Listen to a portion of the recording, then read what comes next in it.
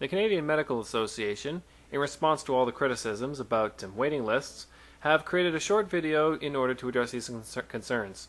They say it should be ready in about 6 months.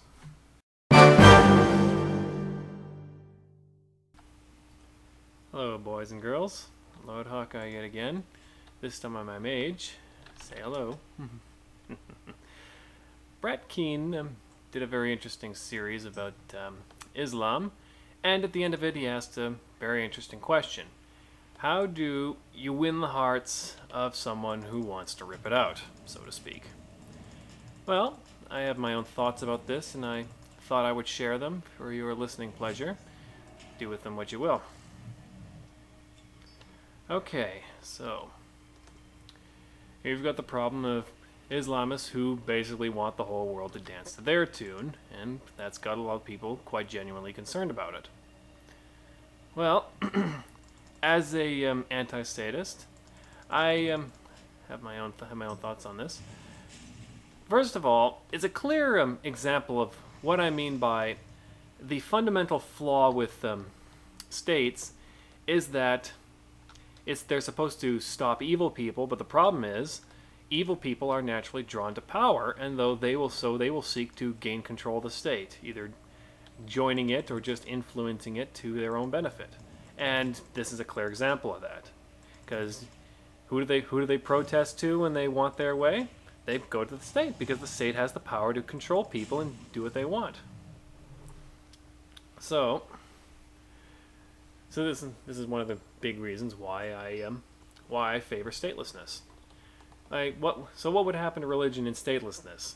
Well, religion's ability to force its views on other people would be almost completely destroyed in a stateless society. Why? Well, first of all, they don't have a government to go to get their way and force everything on people. So what are they going to do instead? Who do they protest to? Like, if you can't try protesting to any individual businesses or homeowners or anyone like that, because the only response they're going to get is, why should we convert? Why should we obey Sharia law? What's in it for us? They don't have to. So they've got no seat of power to try to seize control over, so they have almost no ability to try to control people.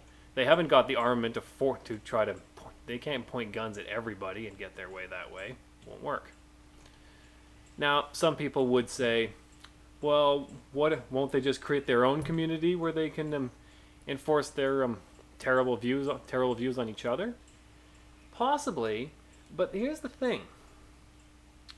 People like to demand that the state enforce whatever views they like, whether it's their religion, their political views, or just that smoking is bad and we should forcibly stop everyone and all that sort of thing.